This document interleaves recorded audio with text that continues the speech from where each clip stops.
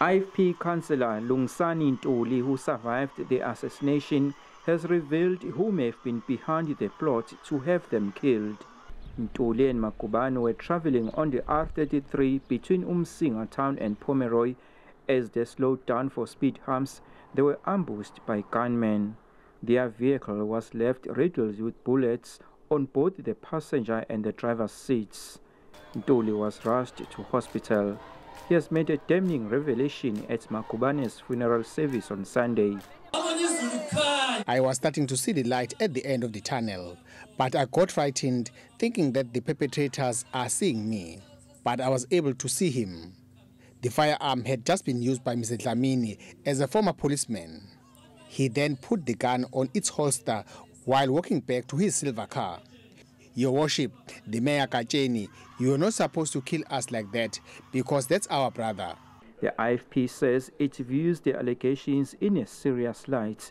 It denies allegations that the killing is linked to the employment of a high-ranking official in the municipality with alleged ties to the mayor.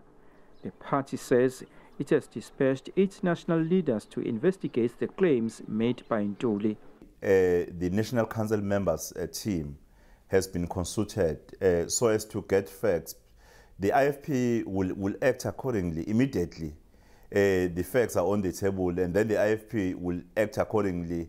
And IFP has never been hesitant in acting towards any leader whenever there is something wrong reported, or there is evidence, or there is information which indicates that a leader did not behave according to the expectation of the party. The National Police Task Team investigating political killings has taken over the probe. No one has been arrested. The IFP has called on the police to leave no stone unturned in their investigation. We believe the South African police services will enable us, in fact, to understand as to what was actually happening during or before the assassination and during the assassination, and who are actually involved, and will never hesitate to protect the citizen and protect the leaders whenever someone is involved in such conduct. According to the South African Local Government Association, KwaZulu-Natal has seen 13 councillors gunned down since November last year. The uMsinga Mayor and Councillor Ntuli could not be reached for comment.